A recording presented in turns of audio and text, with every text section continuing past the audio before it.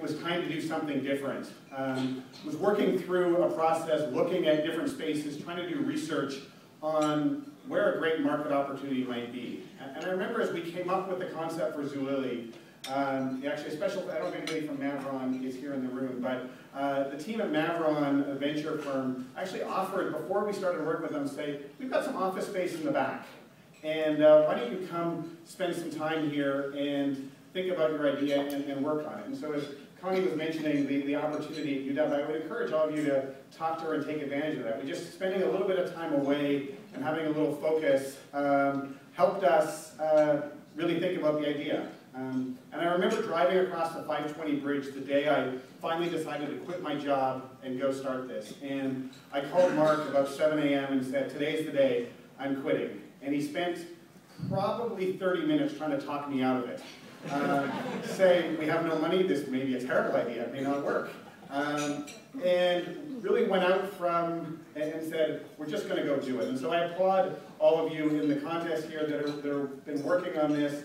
And we were just talking to one of the teams here at dinner about just the amazing amount of work they're doing while they're in school and driving it to just go do it. It really is an amazing experience to go after. And so I wanted to share kind of 3 main themes that have been key for us.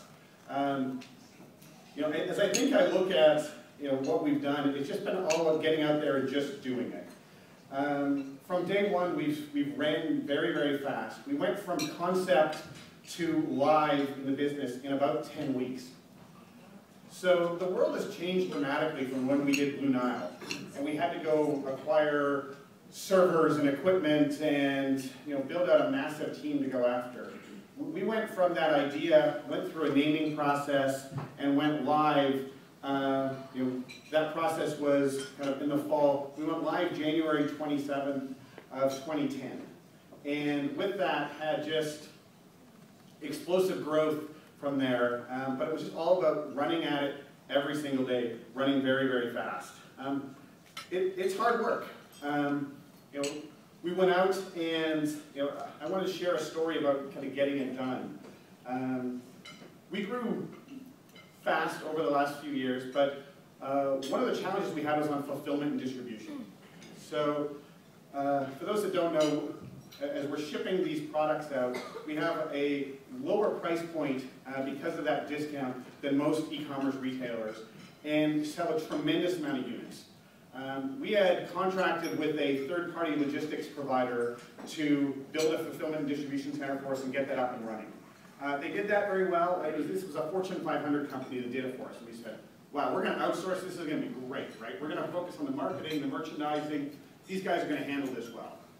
Well, within 5 months, we blew them out of the water, to the point where they were busing in staff from around the country. They were bringing management in. They were bringing in their special ops engineering teams to come and figure out how the heck did they get in this situation. And so I went to my team and said, we've got to find an alternative solution. And we often internally talk about Zulily time, which is kind of the hare, but on twice the speed that he was going. And so we sat down in August of last year and said, oh shit, we're in a world of hurt. We had customer orders. We had 7 days worth of customer orders pending receipt on the dock that had to get processed in the fulfillment center to ship. That, it was probably 250, 300,000 units sitting there that all had customer orders against them. And we were disappointing customers and said, we've got to find a better way. So we sat down with the team and said, we want to bring this in-house. We want to find a solution. And so the team went off for a couple days. I don't know if they even gave them a couple days, but they went off and came back and said, it'll take a year. And very quickly said, okay, that's not going to work. Come back to me with something better. They went back, the next day came back with 8 months. And they said, well, that's not going to work either. We need to sit down. And so we sat down and said, we want to hit November 1st. This was the end of August, 1st of September. And the team sat around initially and said, can't be done. We need to get a lease, we need to get building, we need to get software, we need to hire a team. And we went out there and through each of those said, how can we? The This was a Friday. We went out on Monday, hopped on an airplane, went and leased space in Reno, Nevada. We went and found a software solution by the end of the week. We hired a consulting firm the following week to help us staff. And we had 200 employees in Nevada with an operating fulfillment center 8 weeks later. It can be done. Running fast, looking at how can you, as opposed to how can't you. And I think it's built in our DNA. It's what we do every single day. You've got to run fast, but you've got to obsess about those details as well. You've got to care about the customer. It was all about the customer for us. We couldn't let that behavior continue. We then went and opened another fulfillment center 10 weeks later on the East Coast, just because we're a little crazy. But we've been growing so fast that we needed that capability to get out there. And I would just say that all of you that are kind of starting something, that are thinking about starting something, you've got to believe it. You've got to then go surround yourself with an amazing team that can make it happen. We did this without initially going and raising a ton of money.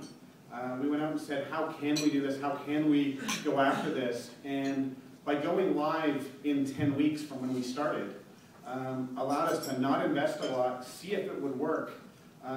We were lucky. We launched, and right out of the gates we went, oh shit. Like we've got to go solve this and handle the demand. And I think we've continued to grow.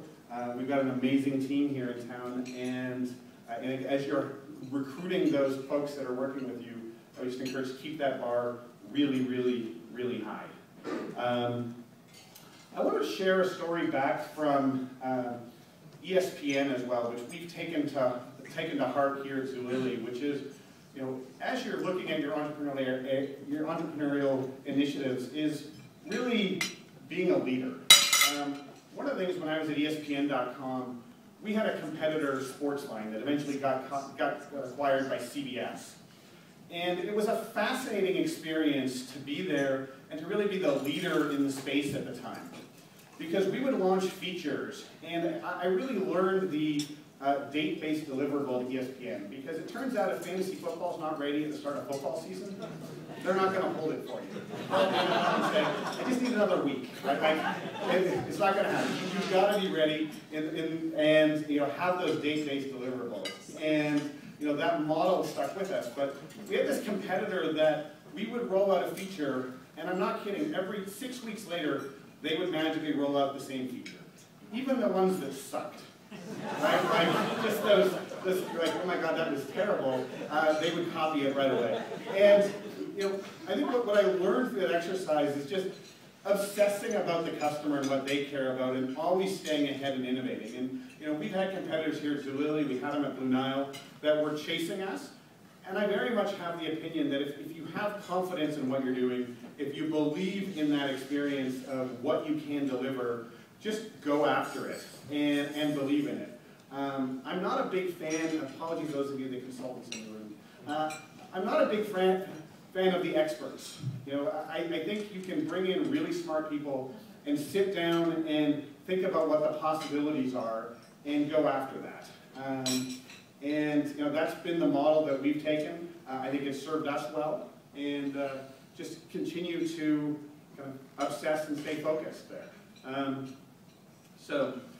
I think those are the big things I wanted to cover. I realize we started a little late, but I think in summary what I'd say is it's really all about surrounding yourself with great people and just going and doing it, being the hare. I mean, from Keith's story, I think you can be the turtle. I think you can go slow and be very deliberate, and there's probably businesses for that. I think the consumer space, the internet space in particular, speed, going after trying it. The internet provides such a great opportunity to put it out there today and see what happens. And if it's not great, make it a little better tomorrow. Change it a little bit. And for those of you that are going after new businesses, don't spend 5 months on your business plan.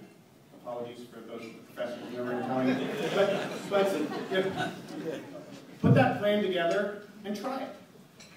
Innovate on it. Adjust it. Move forward. Our business plan at Zulily, and credit to the crazy team at Mavron that believed in us, was a single, when we walked into the partner meeting to do our pitch, was a single Excel spreadsheet, and Mark and I for an hour at the whiteboard. You know, we had spent a lot of time in the business, we understood it well, we didn't put together a ton of slides and say, here's our charts and projections. Those of you VCs in the room have seen them all, right? The hockey stick chart that goes up. And you all go, yeah. You know, we really had a passion for what we were doing, what we believed could happen, and understood the numbers and the economics behind it. It's an interesting category for us, going after the kids market. There's really no research out there. We couldn't find Gartner, Forrester, NPD research on the category, so we had to go out and talk to a lot of people. We had to go understand the market ourselves. And it forced us to understand it at a detailed level. And I think if you as entrepreneurs believe that, you know your business well, and you go stand up in front